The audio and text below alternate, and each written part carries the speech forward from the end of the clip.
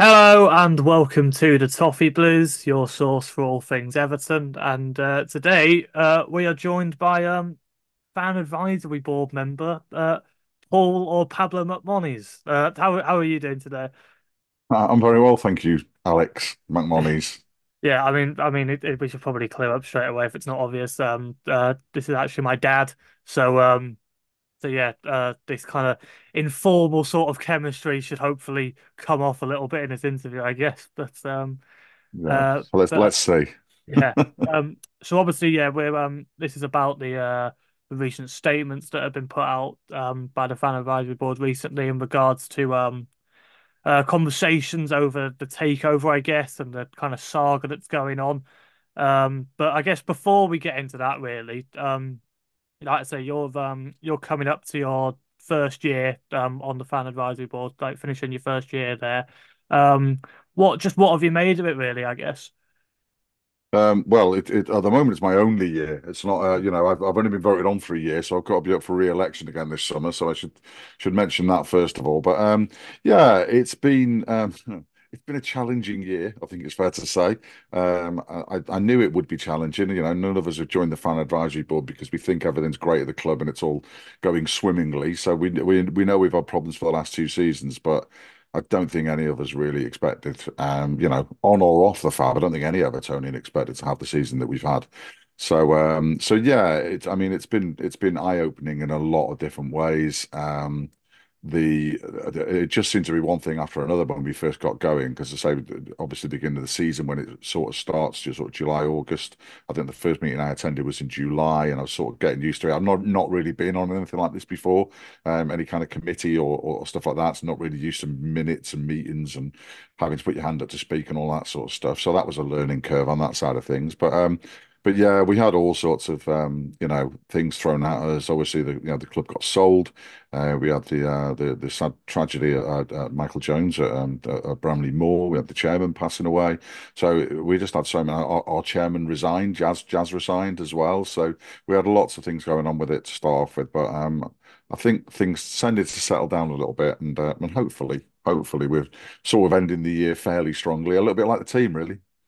Yeah, and like you say, obviously, it's something that you didn't have like too much experience of going into it. So, what for anyone who might be watching this who might be thinking of like applying this summer or whatever, what sort of things do you think you would say have been like the biggest lessons you've learned this year, like that isn't quite advertised as part of joining it, I guess. Well, hardly any of it's advertised. I mean, you can go onto the Fab website and you can read up about the bullet points about what's expected of the Fab and what they are. But the headlines of it really are that the Fab meet once a month just as a Fab, and then every quarter we meet with the club. And then that's it really. That they're the only sort of requirements that you see. But I mean it's a lot. I suppose it depends on how much you yourself are willing to put into it and how much spare time you've got. Because we're all volunteers. We are all fan elected as well. There's a lot of we've connected with another lot of fan advisory boards around the country, and we're finding quite a lot of them have actually got like club employees on their fabs and things like that. Which is an odd concept because the word fan should imply that they're fans. But yeah, it's been I don't know really. What would I say? I'd like to think that the people that join it have got some spare time that they are willing to put into trying to make a better club, really. And that's for any fan advisor. It's not just Everton's. Um, you sometimes you'll get having spoke to some of the other fabs, you'll find that you have sort of doers and you have talkers. And yeah, and the talkers are all valid and useful, and they put their points of view across and things like that. But it's the doers that you really, really kind of want because, as I say, there's so much to do.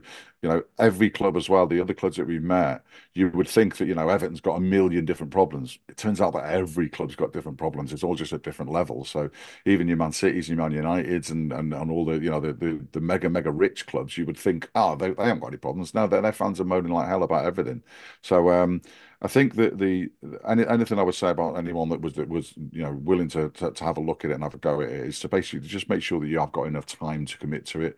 It is quite time consuming. Not trying to put anyone off with it, but there is a fair amount to do, especially when you're trying to grow as we are. The Fab's only been running for 2 years, still quite a fledgling organisation. And this year, what I wanted to do to bring into it when I joined was to basically get out there a bit more and let people know that there are 11 people on this. It's not just the words fan advisory board. It's not just something that you can, throw a lot of abuse at, which was happening last year. Try to get our names and faces out there a little bit more and get people to realise that we're just 11 Evertonians, just like any other, no more qualified to be on this than anyone else. So it is open to everybody. So yeah, have a look, have a read, and if you fancy having a go, then yeah, step up. Mm. And obviously, you mentioned the like the kind of abuse there, and obviously, I know firsthand that when you were like applying to join or whatever, you said that one of the main goals you wanted to achieve was kind of altering that perception a little bit. And obviously, I've seen firsthand at the drop-ins at St. Luke's that more and more people are coming up to you and talking and just saying how good a job you're doing. And I think the perception online has shifted a lot as well over the past year. So, like I say, you've kind of achieved that main aim, I guess you could say. So, I guess my point is like, really, would you say it's quite a rewarding role overall?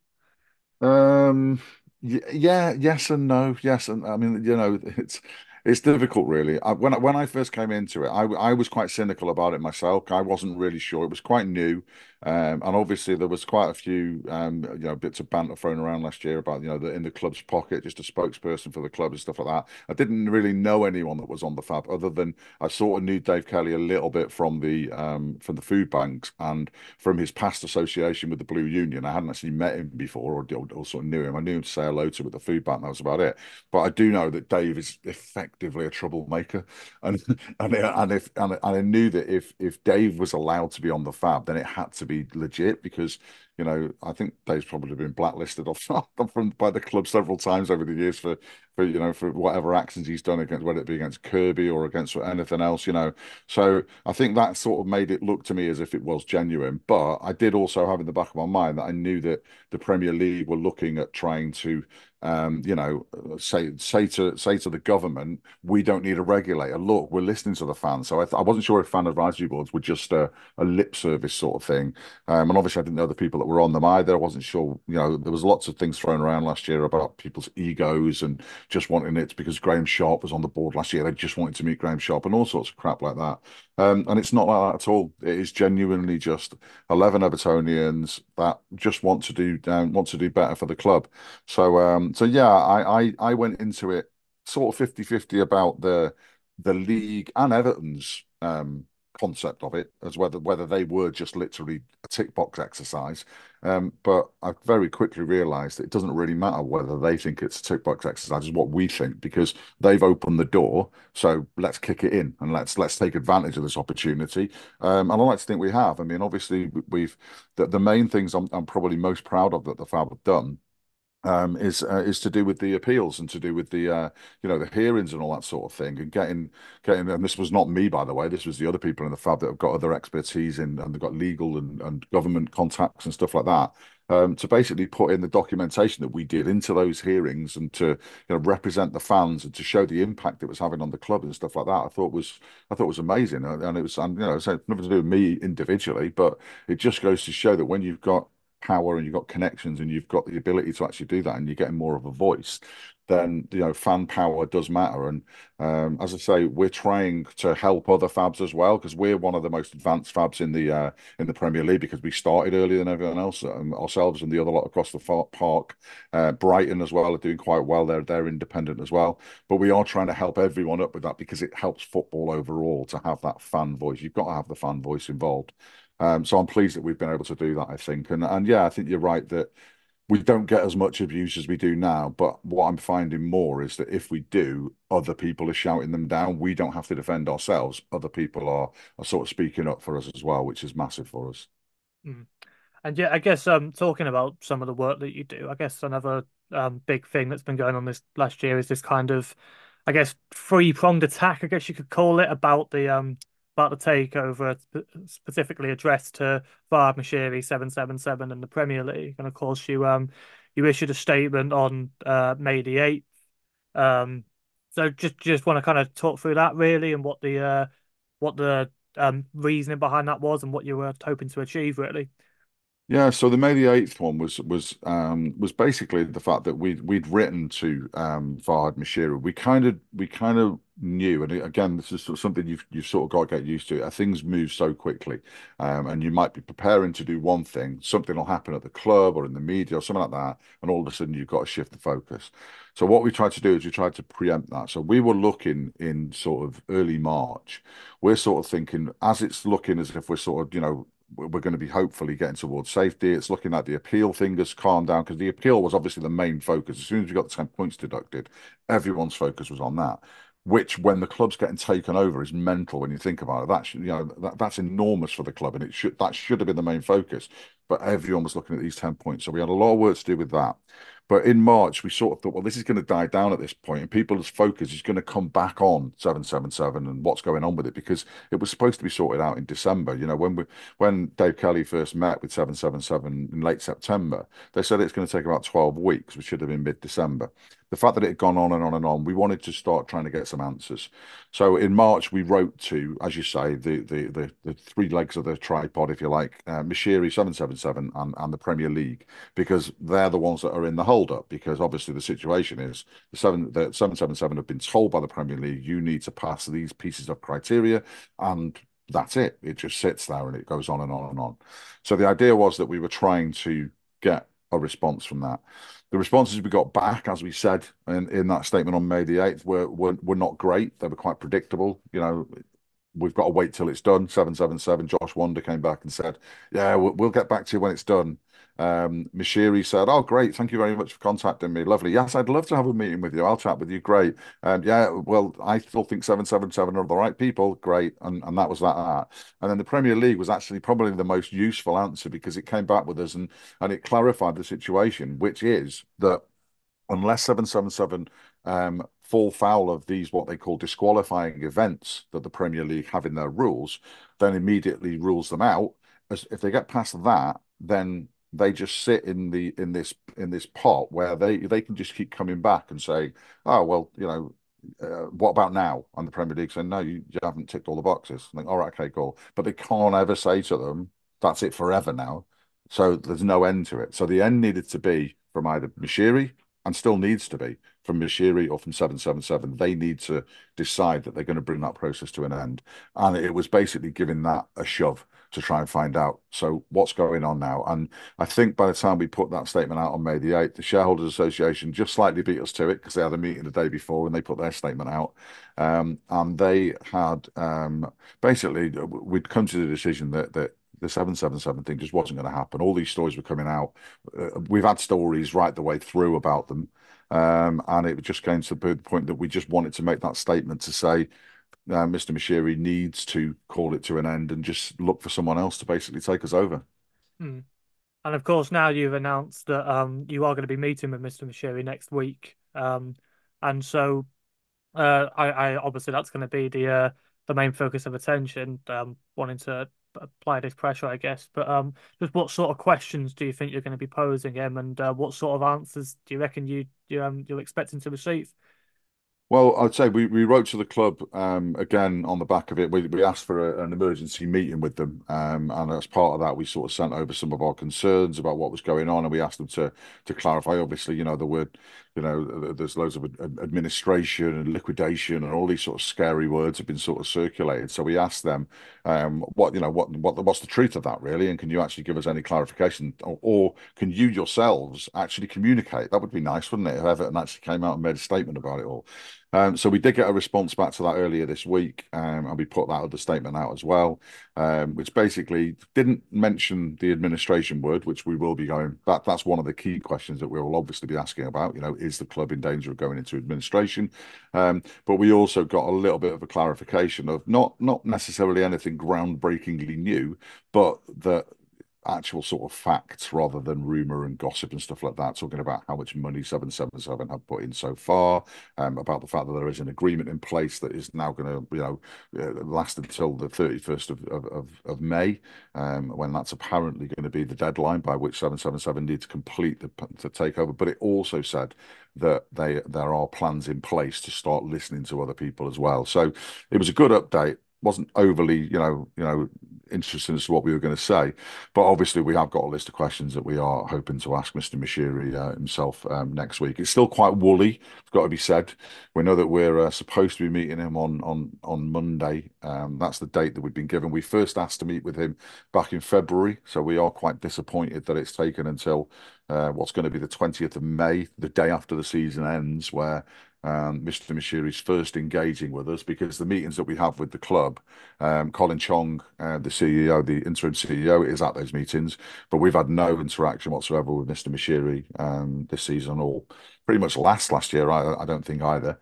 But yeah, so we're looking forward to actually being able to get into a room with him and being able to try and find some answers for the fans. And you say about answers for the fans. When can supporters expect to hear about what was discussed? Well, again, it is quite woolly at the moment. I mean, the one thing that you do have to take into account, we all have to take into account, is that we have signed NDAs. So it's not always the case that we can just verbatim come out a day. It's not going to be like there was a session with the former chairman Jazz last year that was recorded, which was basically questions and answers that the Fab had collated from the fans, and then went and asked Mr. Moshiri. That was all quite stage managed. I have to say that was my first interaction with the Fab when I wasn't on the Fab last year, because I thought it didn't look great. The club looked like they'd sort of wangled it a bit. It didn't even look like Jazz and Farhad Moshiri were in the same room.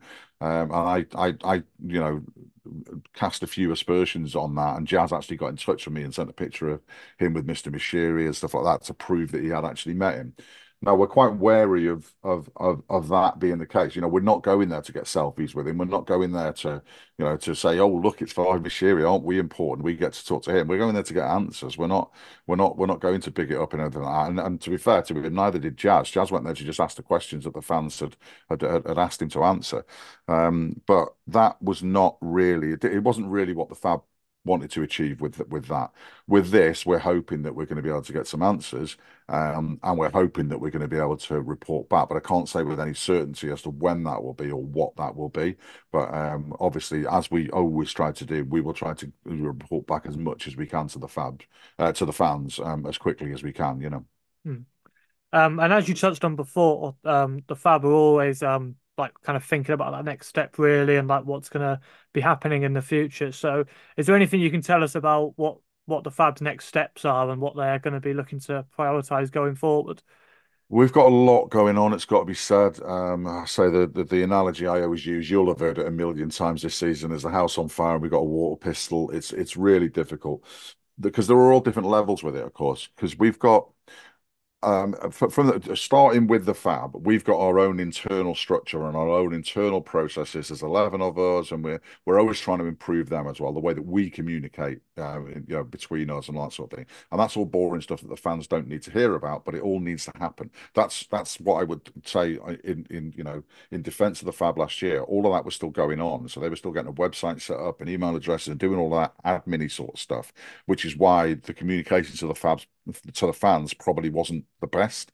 But this year, that's why we've tried to improve that, because now we've got a little bit more capacity to be able to do that and to be able to keep the fans updated with what we are doing.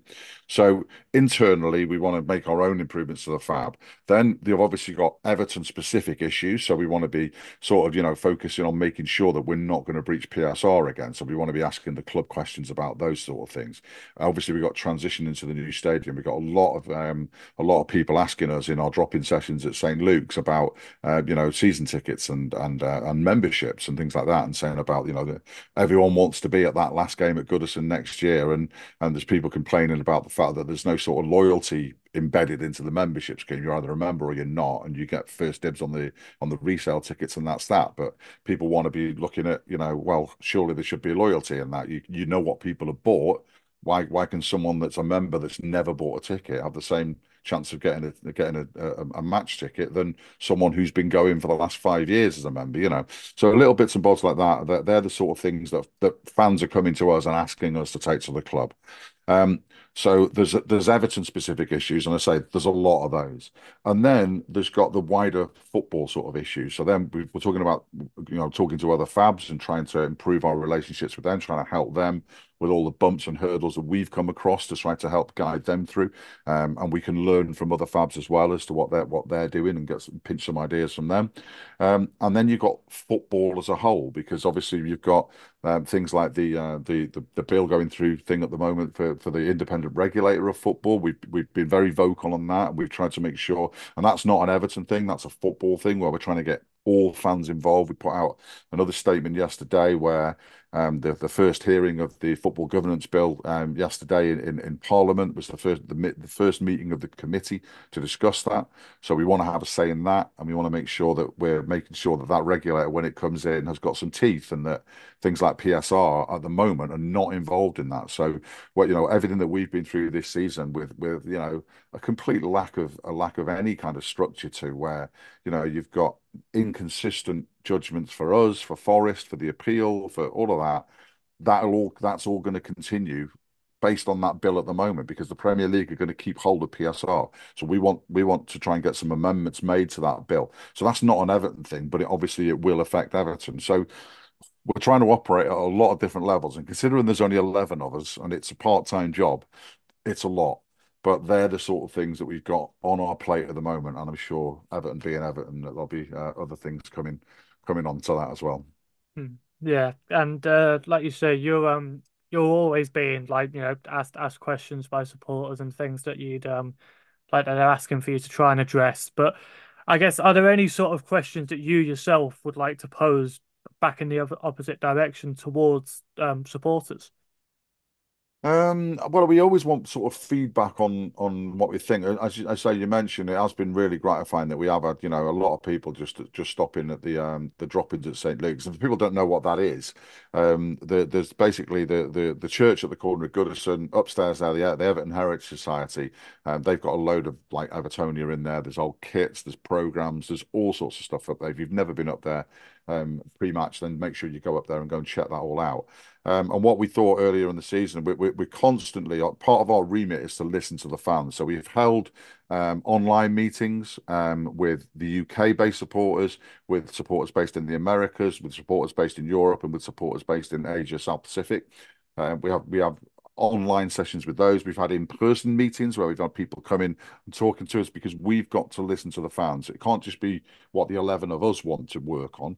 We've got to listen to the fans and find out what issues are important to the fans. So what I would ask of the fans is basically, what sort of a football club do you want? What are the issues that matter to you, whether you're a match going supporter, whether you're a supporter overseas, you're watching from afar, it doesn't matter. If you're an Evertonian, you're an Evertonian. And that's a really, really clear message. We had a lot of hassle with that a couple of months ago, particularly with the Bournemouth away game, with people accusing people of not being Evertonian enough. It's nonsense. If you're an Evertonian, you're an Evertonian. It doesn't matter where you live, where you come from, what your postcode is. It doesn't matter. If you're blue, you're blue. So we want to hear from all Evertonians and find out, what they want and what they want of us. We want their feedback, good and bad. We all welcome. They can contact us via the website. They can contact us via our Twitter. We've got the bio at the top and things like that. And they can come to the drop-ins at St. Luke's pre-match, which again we're going to be starting up next season as well. So all I would say is, yeah, just let us know what you think, and anything that you want to know, and just get involved really. Spread awareness of what the fab is. If you someone that's sitting next to you in Goodison and moaning about something all the time, then tell him to come and let us know rather than just moaning to you about it. Because you can't do anything about it, but we might be able to. And the last thing I would really just say is that just acknowledge the fact that, we are not, experts in what we're doing. We are just Evertonians that want to try to help out a little bit. I've ended up being sort of like the comms lead this season when I don't know anything about communications. I'm not a broadcaster in any way. I'm a computer programmer. I don't really know what I'm doing. Just sort of winging it really and trying to help out and being a little bit more techy than the rest of them. But we all just sort of muck in and we all have our strengths here and there and that. But yeah, I would just ask to take that into account. We're just 11 Evertonians who just want to see a better Evertonian, better Everton. So yeah, bear with us. Hmm. Fantastic. And yeah, I feel like that's a good place to end it there, really. So, thank you very much for joining us. And obviously, I'm a little bit biased, but it is very good work that you're doing, I'd say. So, yeah, just yeah, keep it up, I guess. And but yeah, that's all we've got time for today. So please leave a like if you enjoyed. Make sure you follow the Fan Advisory Board on all their socials, which you can find easily enough online. And subscribe to the Toffee Blues channel for more Everton content. And we will see you in the next video. Cheers.